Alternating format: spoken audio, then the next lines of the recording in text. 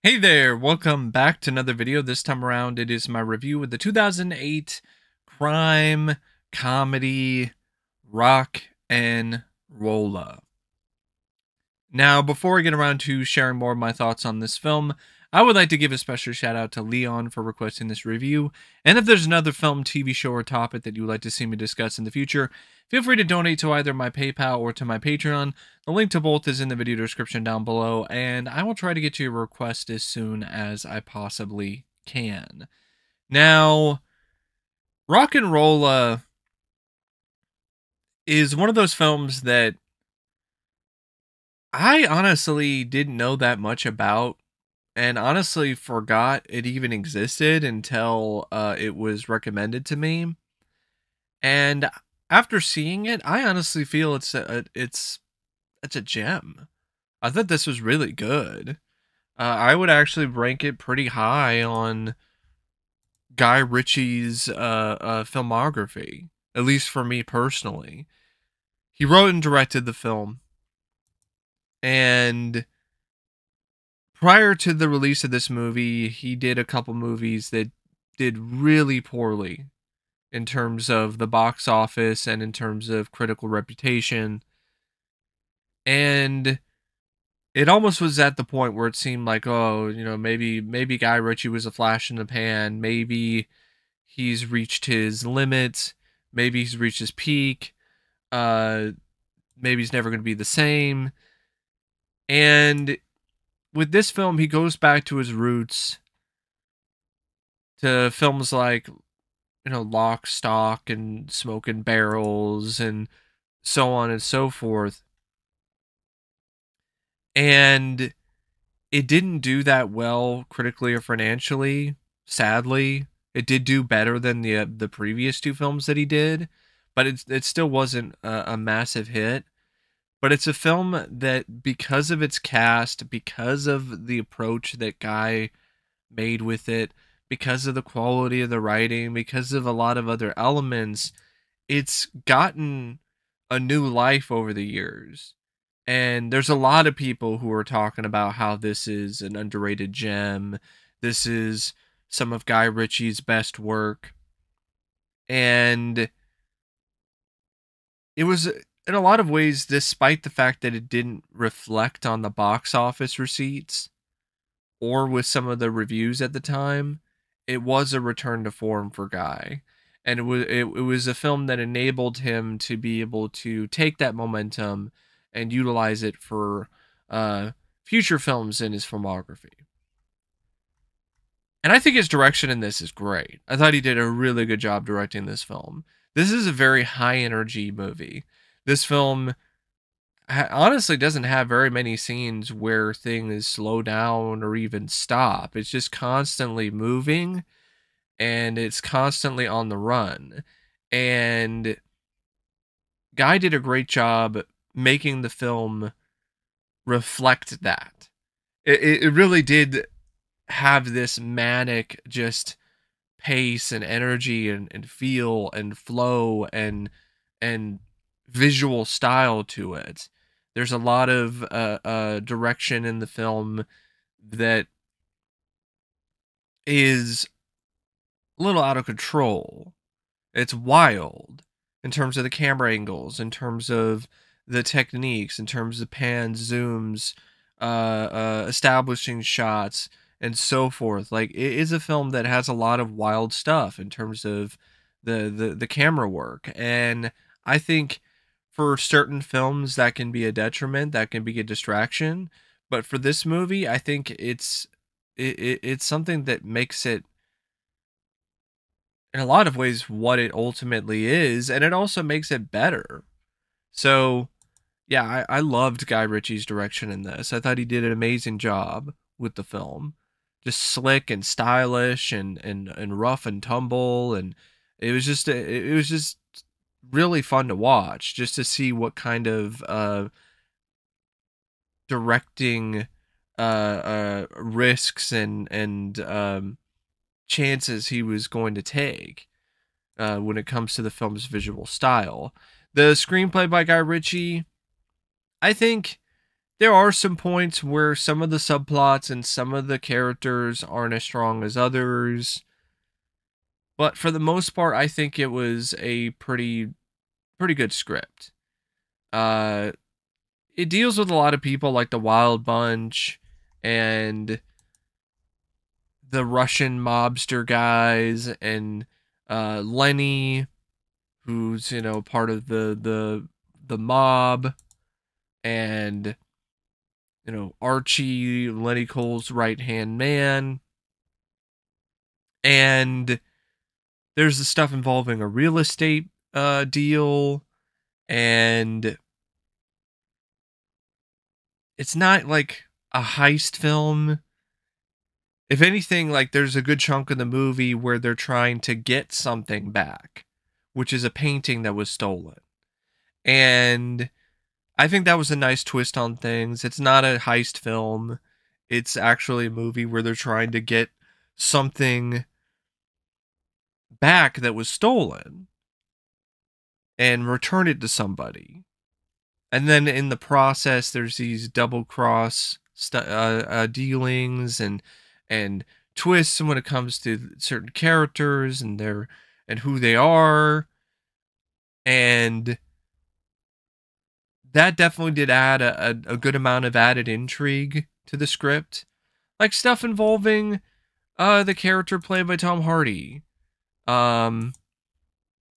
his character Handsome Bob, like having a film like this feature a male character who comes out of the closet and is gay, and they don't necessarily use him as a punchline. Like that was really in a lot of ways something that was ahead of its time. And the idea of the musician who fakes his own death and is involved with all of this and is the stepson of the mob boss, that added its own bit to it, as well as his talent managers and Mickey and Roman that are trying to find him. So the script always had this consistent element of tension throughout for me, whether it's trying to find the painting or trying to find Toby Kebbell's character. There was always this consistent bit of tension throughout. But I will say that there are certain subplots that are stronger than others. Like this stuff involving Thandie Newton's character, Stella, wasn't really the best, especially when they're trying to make it into some sort of love story between her and Gerard Butler's character 1-2. But for the most part, I felt that there was enough going on in terms of the action when it comes to the comedy that it wasn't too boring when it comes to the narrative. And the twist at the end, I loved. I thought making Lenny the guy who's the informer, the rat, I thought that was a really nice choice, and honestly, I didn't expect it. So I felt that was really clever, and it made for a very satisfying way to end the film. And there's just a lot of moments in the movie that I think are genuine gold. Like the scene involving 1-2 and his crew when they're trying to steal the next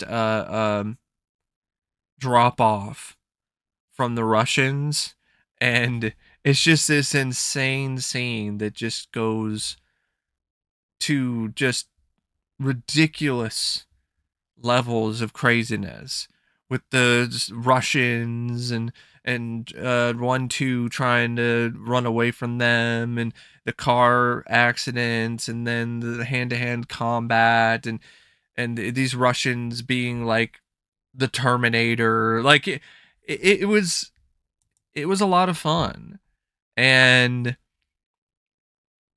I genuinely feel that the bad guys, or at least the characters that are worse than the other bad guys, because it's one of those films where everyone is basically a criminal, but some are worse than others. And Tom Wilkinson's character, Lenny Cole, like the way that he was written, like this guy was a absolute scumbag.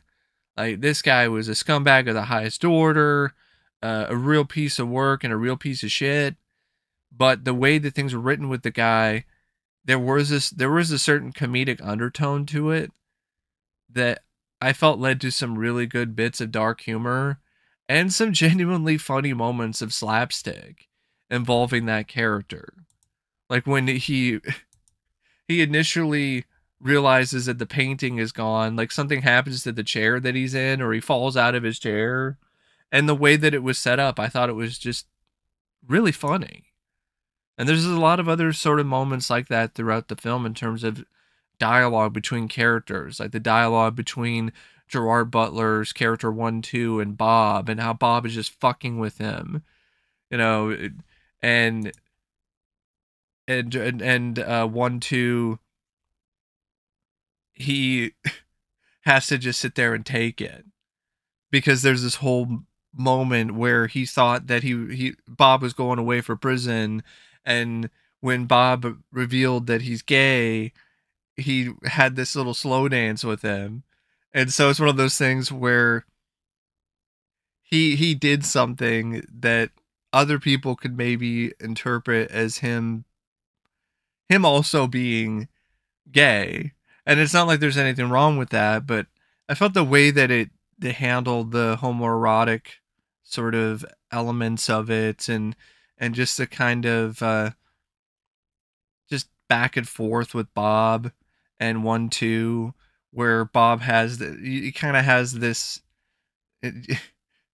he's got this extra one up, so to speak, over 1-2 now, and he just constantly ribs him about it. And the way that it was handled, I thought it was genuinely funny, and it didn't come across to me personally like it was exploitative.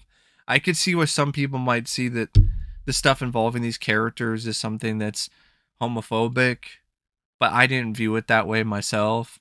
Honestly, I thought it was the opposite. I felt it was, Bob is confident. He's confident in his sexuality, and he's ready and willing to joke around and be open about it with his friends. Um, and yeah, I liked a lot of other different sort of stuff, even the lines of dialogue that were given from Mickey and Roman. It's just one of those films where there is a certain authenticity as well when it comes to the dialogue, when it comes to the way that these characters are portrayed, but there's also this larger than life pulp uh, uh, element to it. And it's just one of those movies where, despite it being focused on these characters who do criminal acts, it's fun. It's got a good sense of fun to it. And that really comes down to the script. And I thought there was a good amount of variety in terms of the type of jobs that they were doing, setting things up in terms of this real estate deal. I thought was a good direction to take things. The way that it sets up the characters, the wild bunch, and the way it also places flashbacks, stuff that happened years earlier in the story. I felt that was really well done, because it added an extra layer of intrigue, and made the narrative as a whole more compelling. So yeah, overall, I felt it was a pretty solid script. And the cast I thought was fantastic. I mean, this is a really terrific cast. I mean, Gerard Butler is 1-2, who's the leader of the Wild Bunch. He was so charismatic. He was so charming. I loved him in this film. Like, it was just so much fun to see him play this role. You could tell that he really liked playing this character. It was infectious, if you ask me, when it comes to every scene that he was in. Tom Wilkinson, like, the character he plays is an absolute scumbag, but he played it so well, and he did it in a way that was just so fun. Like you could tell that he was relishing in playing this just absolute uh twat. You know, I mean, twat isn't really the right word, but like this just this total piece of garbage. Like this guy who's just an absolute cock, and he just played it in a way that was the right amount of camp to the point where it was just so entertaining. It was so enjoyable to watch him play this character and to see him get his comeuppance as well. Thandie Newton, she was sexy. She was hot. She really didn't have that much to do other than that. Mark Strong, I thought he was really strong in the role. No pun intended, as Lenny's right hand man and the narrator of the film. I definitely do feel he was the right pick for the narration, and I liked it. I liked his performance. I liked his character. There was a certain sense of humor that character had too, which I did appreciate, and the fact that despite what he does have some morals, so it made the character somewhat likable compared to Tom Wilkinson, where he's the kind of guy that you love to hate, but morally that guy is just completely corrupt. But Mark Strong, you kind of got the sense that yeah, he is not the best. He's not really a good guy, but he's good when it comes to trusting and being there for his men than for the Wild Bunch. And you definitely you did ultimately, by the end of the film, you kind of felt for him and the other guys in the gang because they got screwed over by their boss, who essentially ratted them out to the police, and they missed a good chunk of their life, and in some instances spent multiple years in prison because of this guy. So there's definitely a little bit of sympathy that you have for these characters because of that. Idris Elba, he was incredible as Mumbles. Another really charismatic performance by Idris Elba. He had great chemistry with Gerard Butler, and I just really liked the scenes featuring the two. Tom Hardy, he was terrific as Bob. Honestly, it's one of my favorite Tom Hardy performances that I've seen. Like he was just a lot of fun. Like he had some really good lines and was genuinely funny, and I thought it was a likable performance, and I thought Tom handled what in a lot of ways is kind of a difficult role because of him being, you know, a closeted gay man who has like a crush on 1-2. But the way that he handled it, I thought it was effective, and it wasn't anything that was too heavy-handed or too one note. Carol Roden as the Russian business guy, he was effective for little scenes that he was in. Definitely was pretty intimidating, if you ask me. Toby Kebbell as Johnny Quid. He total junkie. Like a guy who was just an absolute wanker. But the way that the guy played the character, it was fun to watch as well, in a train wreck kind of way. Ludacris and Jeremy Piven as Mickey and Roman. I really liked the scenes with those two. I felt both of them were a really surprisingly effective odd couple. You wouldn't necessarily think that those two would be a good pairing, but in this film, it shows that they genuinely are. And definitely want to give some kudos to Dragan Mikinovic as Victor, Omovich's right-hand man. Some of the other actors and actresses like Gemma Arterton as June. And apparently, speaking of the cast, Jason Statham was supposed to be in the film, but there was a scheduling conflict, so it made it so he wasn't able to be in it. And honestly, Yeah, it would have been nice to see Jason Statham in the film, but I'm glad that he wasn't because it gives RocknRolla its own unique and different kind of vibe and feel to it that Statham isn't in the movie and he's not a main focus like he was in the other three films uh, that Guy directed before this. And I felt that from a cinematography perspective, I felt that it looked good. It does have a very brown, beige uh, look to the film visually, almost sepia tone. And I can see why that might be a turnoff for some folks or for some people who saw the film.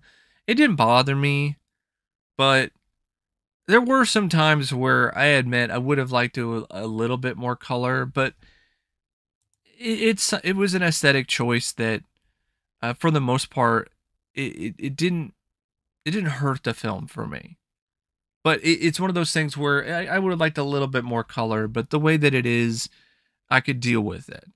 Um, the editing by James Herbert, I thought he did a great job. I thought it was a really well edited film. There were certain scenes in the film that are funny and as exciting and as thrilling as they are because of the editing. Like there's a sex scene with 1-2 and Thandie Newton's character, Stella, and I thought it was really hilarious, and the reason for it is because of the editing, but it's also because of the fact that apparently I think there was some kind of complication when it comes to the shoot, and so to work around it, they just decided to turn it into a comedic scene. And they did that by doing a lot of the quick cuts and editing it the way that they did. Um, I can see why some people might look at the editing and think it's a bit much, but I think for this film, it worked really well. It just added an extra bit of energy to the movie. The music by Steve Iles, not what I would consider to be incredible work, but it fit for the film. And there isn't really a lot of original scored music in the film. The movie features more songs and stuff like that than original music pieces. And the songs that they pick, I felt fit. I felt the songs that were handpicked by Guy Ritchie and everybody, like they fit the film, they fit the vibe, they fit the overall tone of what they were trying to do with it. And I think for like a film that's like 114 minutes, I felt it went by at a pretty brisk pace. I didn't find it to be that boring. I didn't find it to be that uninvolving.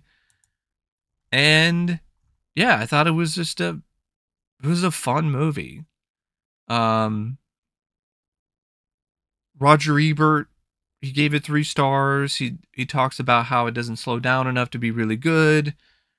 But it's nice to see people having fun, and yeah, that's true. And I think it still is really good though. Like, yeah, it doesn't slow down, but that's the point. It's that's one of the things that I like about the film is that it's just constantly on the run. Like that one scene where Gerard Butler's character is running away from the Russians. That's the movie. It's just constantly got this quick and breakneck pace to it, and it's wild, and it comes with some uneven moments because of that. But that's the reality of a scenario where it's a race against time. So I felt that, yeah, I really saw that this was a movie that really clicked for the most part. I really enjoyed it. It was a genuine surprise. Like I didn't expect a whole lot going in with this film, and it exceeded my expectations and then some. So I would definitely recommend it, especially if you're a fan of Guy Ritchie's films like Snatch and so on and so forth, or these kind of movies about British gangsters, or just movies about gangsters in general. I think there's a lot to like about RocknRolla, and it's a shame that we didn't get the sequel. I would love to see the sequel. I'd love to see more of the Wild Bunch. I'd love to see these characters again. I want to see the real RocknRolla. I'd rather see the real RocknRolla than some of the other sequels that Guy Ritchie has done. Or some of the other sequels that we've actually seen at this point. We have a Smoking Aces 2, for instance. I'd rather have RocknRolla 2. But that's just me. That's just my thoughts on the film. And as always, thanks for watching, and I'll see you later. See ya.